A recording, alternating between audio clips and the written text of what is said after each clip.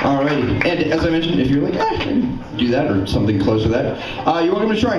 Tuesdays, tryouts are at 6 for the Alaska Laugh thing. So, next being coming to stage, feature this evening. If there was a Purple Heart that could be awarded to someone for stand-up comedy, trust me, this one, he'd get it up for bravery. Ladies and gentlemen, the man, the myth, and the legend that is Kyle Ferrell. Make some goddamn noise, everybody. Woo!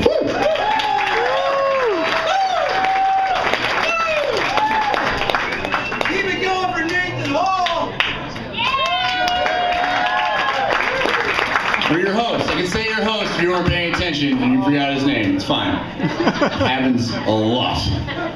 It's good. So many of you guys, give yourselves a big round. That's pretty cool. I almost didn't even come because Daredevil came out on Netflix and I was glued to the couch for like 3 hours. So, pretty important show in my life. I don't know. Yeah, oh, it's badass. Sweet hallway fights. If there wasn't so many fun things to do at Coots, I would be home right now just geeking out. I did have like a moment where I just kind of lost my shit the other day, and it was that guy talking over there. Just needs to shut the fuck up. But no, I kind of lost it. I bought it's the time of year for Girl Scout cookies, and I bought some Girl Scout cookies. I bought Samoas because they're my favorite. Yeah. But on the box, it's a little soulless ginger girl. Like what? Keep my Samoans. Like, don't fuck with it. Did they change the flavor? Do they taste like Fireball whiskey now? I was outraged. I want Samoans on that box. I want The Rock back to back with another Samoan superstar. Pick your own. There's a ton of them. Yeah. Like, I wasn't that mad when they came out with Black Annie, but, you know, it was a minor event in my life. I was like, oh, they remade Annie, and it's a black girl. Like, that's not gonna sell me a ticket. Like, I don't care if they changed the race. I just don't think they changed it enough. I want to see Vietnamese Annie. You want me to buy a ticket? Make Vietnamese Annie. It'll affect the story. Daddy Warbucks, or whatever you call him now, rolls into the cell phone factory that he owns, and he's like, "Who's that adorable little girl working on processors? Oh, her name's Annie? Oh, bring her over here, and quick before she jumps out the building, because that happens here."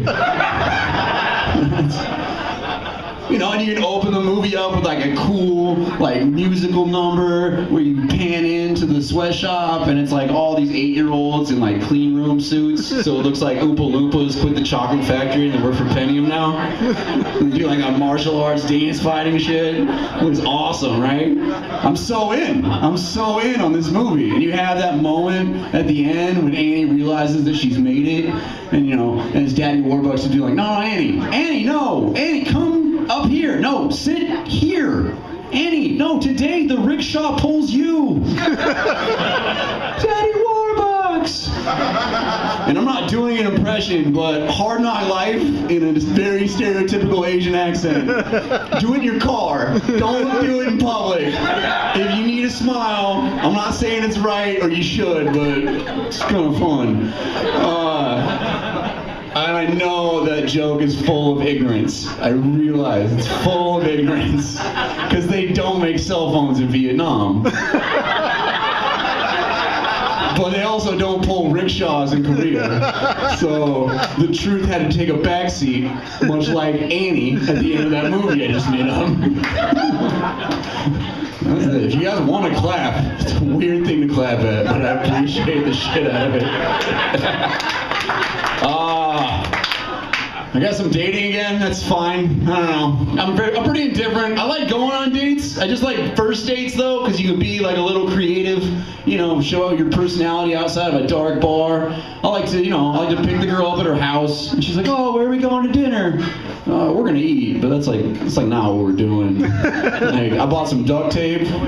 Watch your eyes get big. No. Like, I bought some duct tape, and we're gonna drive around your neighborhood, and we're gonna pick up all the stray cats, and then we're gonna strap them to our bodies in like strategic areas, like laser tag. It's kind of like laser tag, and the idea is you got to get all the cats off the other person's body, but you can't use your hands. What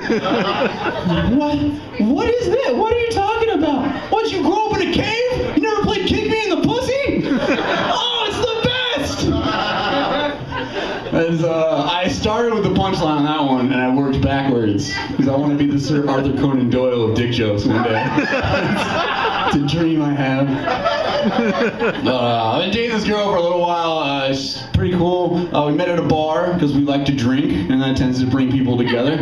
And one night we hit it pretty hard. We went out we're going drinking. And she hit it harder than me because I was able to use my imagination to pretend I wasn't drunk driving home later.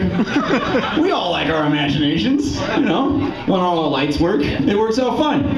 But then we got back to her house and we did the deed. And then I went to work in the morning and I texted her. I was like, hey, how about last night? And she texted me back, I don't remember last night. Did I just date rape my girlfriend? Is that something you do when you get close to your 30s? It's awesome. It's a great feeling inside. It was bothering me all day. Like, it was just bugging me. I didn't want to have this weird text conversation about a person that I might have sexually assaulted on accident with consent. Exactly. There's a lot of asterisks. It's like it's Mark McGuire in the Hall of Fame. It's a lot of asterisks next to that name.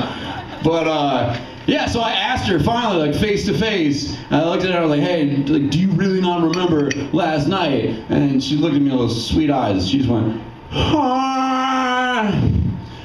I don't like to use the word retarded. I prefer the term mentally handicapped. I also don't like to say that about the girl I'm dating. I just like to tell people she has a couple extra chromosomes kicking around, doing chromosome shit, like shooting dice. Whatever chromosomes do when there's too many of them, that's what she's got going on. And I can see it in some of your faces. Don't you fucking judge her. Don't you judge her. She's amazing. She has the most beautiful almond-shaped eyes. They're a little close together for some people, but I think she looks like an angel. She gave me a hand job at the movies once. I didn't have to cut a hole in the popcorn or nothing. She just buried her fist down like the Incredible Hulk right through the bottom of the tub. She's really strong. Ripped my penis off. Not your traditional hand job, right? It's already a pretty good story. Ripped my penis, threw it across a dark theater.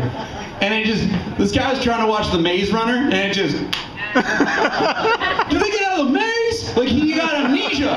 He had amnesia, like an episode of The Honeymooners. It was like, and when I saw the blood on her hands, I knew what I had on mine, and that's a keeper.